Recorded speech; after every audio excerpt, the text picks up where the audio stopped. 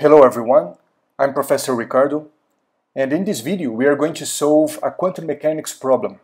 This one is a problem of the book Modern Quantum Mechanics by Sakurai. So we need to prove that the commutator of AB and CD is equal to the right-hand side of this equation, every term containing an anticommutator.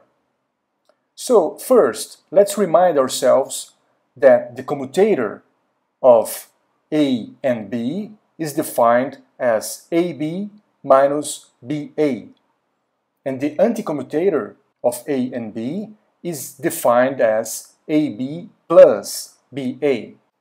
So the commutator on the left-hand side of this equation is obviously ABCD minus CDAB.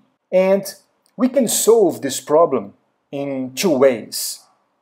In the first one, we will write explicitly the anticommutators on the right-hand side of this equation, and then the first term is minus ACDB minus ACBD plus ACBD plus ABCD.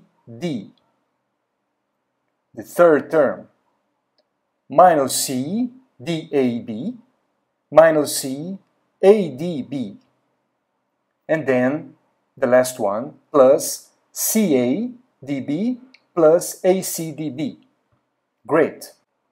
So now we can observe that some of these terms will cancel out. For instance, this term and this term, ACBD, negative sign, positive sign, they cancel out. Minus CADB plus CADB, again, the same. And then minus ACDB and plus ACDB. The remaining terms are ABCD and minus CDAB, and then we just proved that this indeed is correct. Okay, there is a second way. We're going to write ABCD and minus CDAB in different lines because we are going to add some terms on the right-hand side of the equation in such a way that we can combine them to form these anticommutators. Obviously, the sum of the terms that we are going to add must be zero. They are going to be zero. So, for instance, let's consider this term here.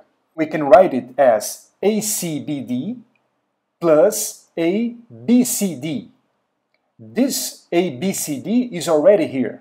So we can add ACBD, and then we are going to form this anticommutator, this term containing an anticommutator. But since we are going to add ACBD, we need to subtract it as well, in such a way that these two terms, they sum zero. But if we consider these two terms, then they are exactly this term here in blue. ACBD plus ABCD. Okay, we're going to do the same for the other terms. Minus ACDB minus ACBD. So we do have already minus ACBD. Then we are going to add minus ACDB, and we need to subtract the other term. In this case, negative sign first and then the positive, they sum zero. And if we consider these two terms, it is exactly this term in dark blue.